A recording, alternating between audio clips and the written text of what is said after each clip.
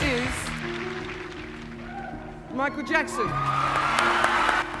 Hello everyone, and welcome to History Rewind, where we take a look at the weirdest moments and the most notable moments in music history.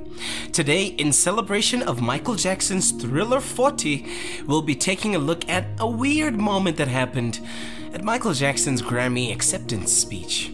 So, for those who do not know, this night was the night that Michael Jackson made history by winning a record 8 Grammy Awards. The only person I think who has ever come close to winning this many awards or this many awards is apparently Frank Sinatra, if I'm not mistaken. So a weird moment that happened during this speech is, well, let me let you guess. Watch this. Also, I'd like to thank all my brothers who I love very dearly, including Jermaine.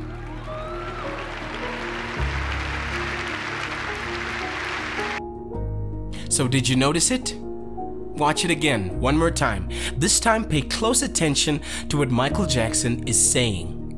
Very dearly, including Jermaine. Very dearly, including Jermaine. Very dearly, including Jermaine. All my brothers, including Jermaine.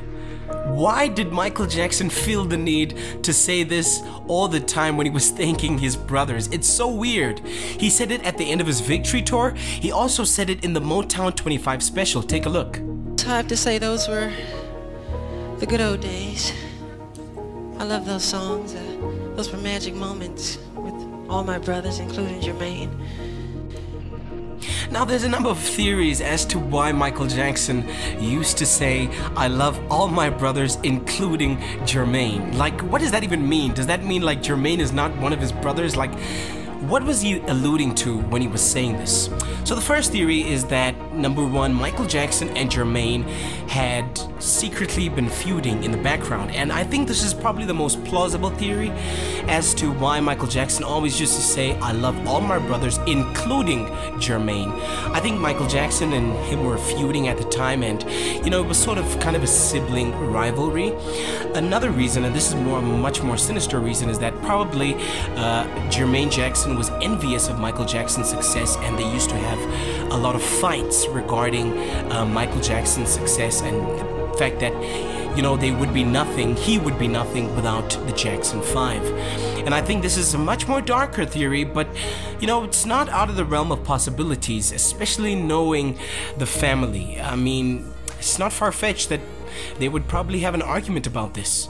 But anyway, I just thought I would highlight this as it was really interesting why Michael Jackson would always say, "I love all my brothers, including Jermaine." Isn't Jermaine one of your brothers? But anyway, if you enjoyed the first episode of History Rewind, why don't you please press the like button, and if you want more Michael Jackson or more pop content, press the subscribe button, as we will take a look at the greatest music legends in history and we review them on this channel. So if you definitely don't want to miss out on cool original future content, definitely press the subscribe button and don't forget the bell notification.